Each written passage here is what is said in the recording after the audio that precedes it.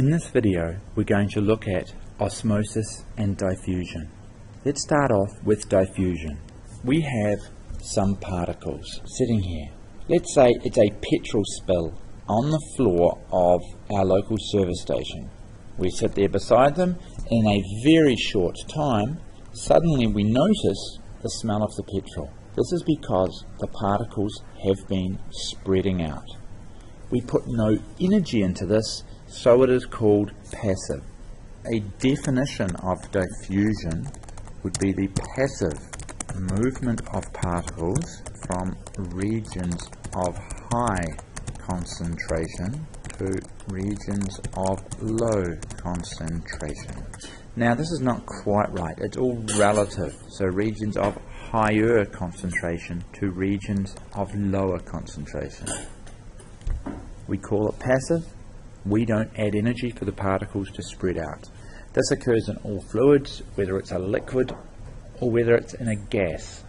Now, osmosis is a special case of diffusion that only involves water. There are really three key points in the definition for osmosis. These are, it's the diffusion of water from where there is lots to where there is less across a semi-permeable membrane. The big question really is, how can we have lots and less water? And the answer to this question is to dilute the water with what are called dissolved substances. Now let's draw a diagram of this to explain. Here we have a badly drawn cell, my specialty. Within our badly drawn cell, we have what are called aquaporins. They'll go all the way around. However, I'm not going to draw them everywhere. Now, the aquaporin is a protein with a hole in it to allow water to go through. So let's draw one on the other side. So this is an aquaporin, which is really a protein to allow water in and out of the cell. Put our cell into pure water. I'm just going to draw one side, our water particles. Inside our cell we have some water particles, but we also have some glucose molecules, which cannot fit through the aquaporins. And again, yes, there'd be more stuff over the other side of the cell, but we're just looking at this region here for now. You can pretty quickly see there is lots of water on the outside. There is less water on the inside of our cell, so we're going to get the passive movement.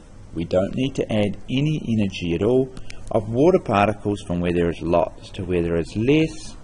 Or we could say some of the water particles will move in through the aquaporins to enter the cell.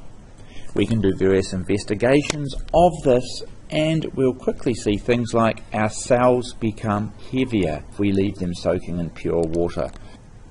The reverse happens when we dilute the outside with a solute. If we were to take this example and just wind it back a little bit, take out a few water molecules here, let's add a lot more glucose molecules. Now when we look at this, we can quickly see that there is more water here.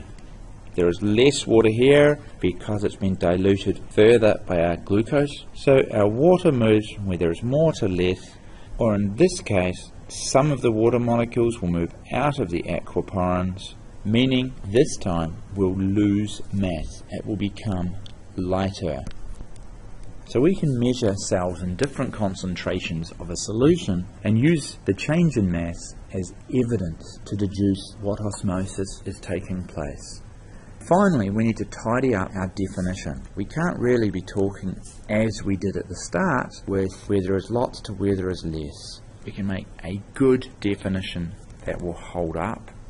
There is a diffusion of water from regions where there is a high water potential to regions where there is a lower water potential. Yes, again, it's relative, so that should be higher. Water diffuses passively from where there is lots to less, high water potential to low water potential, across a semi-permeable membrane. Semi-permeable means it has small holes. Whatever you do, do not use the word water concentration. Water concentration does not exist.